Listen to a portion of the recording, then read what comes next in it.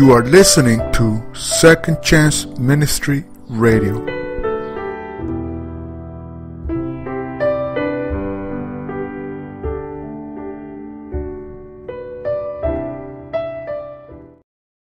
The Second Epistle of Peter. Simon Peter, a bondservant and apostle of Jesus Christ, to those who have obtained like precious faith with us by the righteousness of our God and Savior, Jesus Christ. Grace and peace be multiplied to you in the knowledge of God and of Jesus our Lord, as His divine power has given to us all things that pertain to life and godliness, through the knowledge of Him who called us by glory and virtue, by which have been given to us exceedingly great and precious promises, that through these you may be partakers of the divine nature, having escaped the corruption that is in the world through lust. But also for this very reason, giving all diligence, add to your faith virtue, to virtue knowledge, to knowledge self-control, to self-control perseverance, to perseverance godliness, to godliness brotherly kindness, and to brotherly kindness love. For if these things are yours and abound, you will be neither barren nor unfruitful in the knowledge of our Lord Jesus Christ. For he who lacks these things is short-sighted even to blindness, and has forgotten that he was cleansed from his old sins. Therefore, brethren, be even more diligent to make your call and election sure. For if you do these things, you will never stumble. For so an entrance will be supplied to you abundantly into the everlasting kingdom of our Lord and Savior Jesus Christ. For this reason I will not be negligent to remind you always of these things, though you know and are established in the present truth. Yes, I think it is right, as long as I am in this tent, to stir you up by reminding you, knowing that shortly I must put off my tent, just as our Lord Jesus Christ showed me. Moreover, I will be careful to ensure that you always have a reminder of these things after my decease. For we did not follow cunningly devised fables when we made known to you the power and coming of our Lord Jesus Christ, but were eyewitnesses of His majesty. For He received from God the Father honor and glory when such a voice came to Him from the excellent glory, "This is my beloved Son, in whom I am well pleased." And we heard this voice which came from heaven when we were with Him on the holy mountain.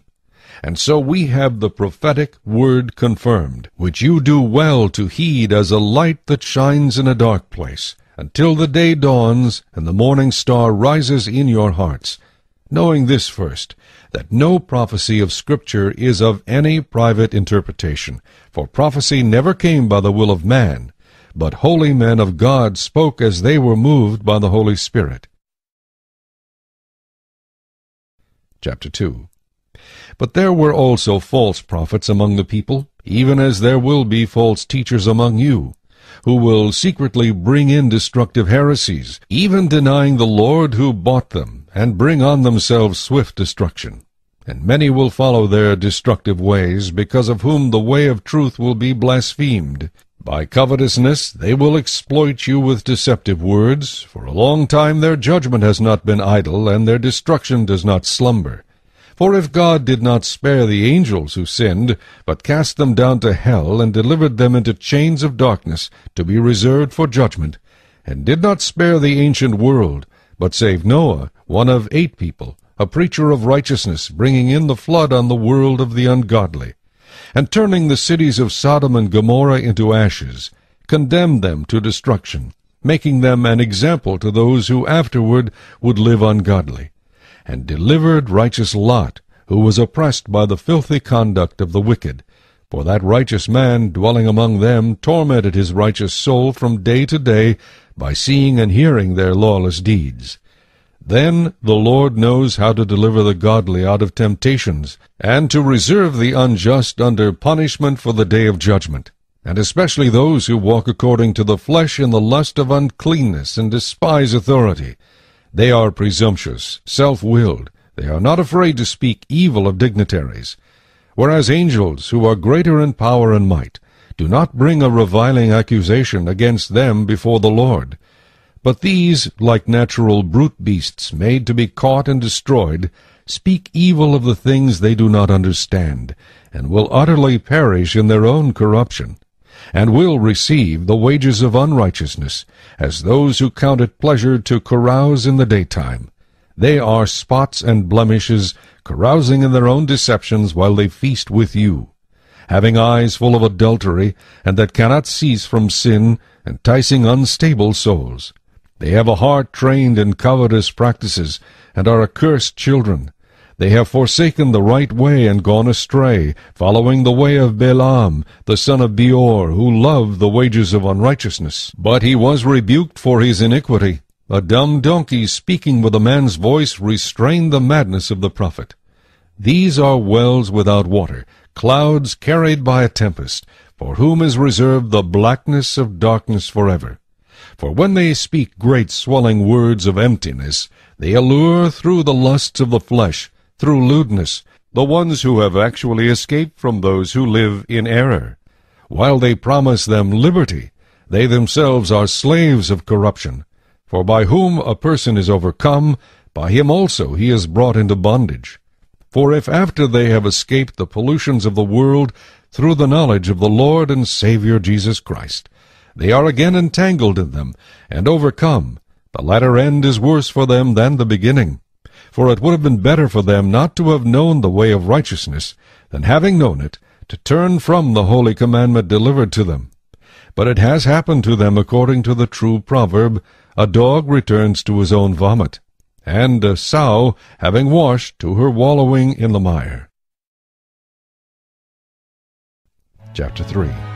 Beloved, I now write to you this second epistle, in both of which I stir up your pure minds by way of reminder, that you may be mindful of the words which were spoken before by the holy prophets, and of the commandment of us, the apostles, of the Lord and Savior, knowing this first, that scoffers will come in the last days, walking according to their own lusts, and saying, Where is the promise of his coming?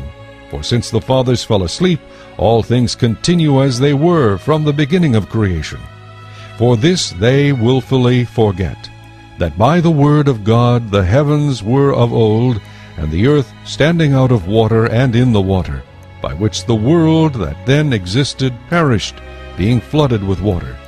But the heavens and the earth, which are now preserved by the same word, are reserved for fire until the day of judgment and perdition of ungodly men. But, beloved, do not forget this one thing, that with the Lord 1 day is as 1,000 years, and 1,000 years as 1 day. The Lord is not slack concerning his promise, as some count slackness, but is long-suffering toward us, not willing that any should perish, but that all should come to repentance.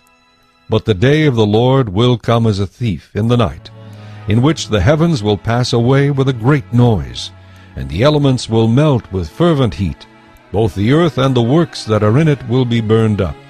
Therefore, since all these things will be dissolved, what manner of persons ought you to be in holy conduct and godliness, looking for and hastening the coming of the day of God, because of which the heavens will be dissolved, being on fire, and the elements will melt with fervent heat?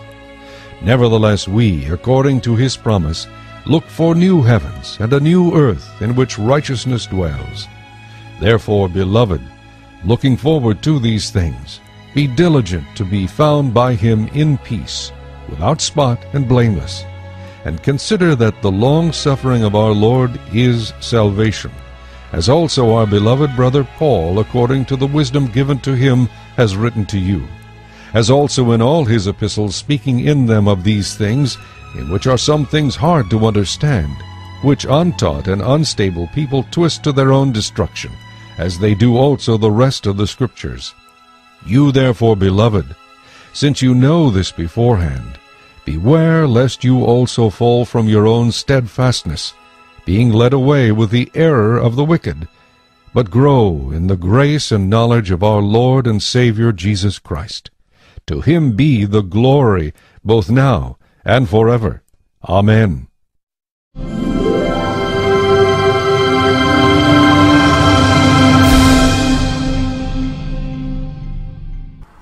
You are listening to Second Chance Ministry Radio.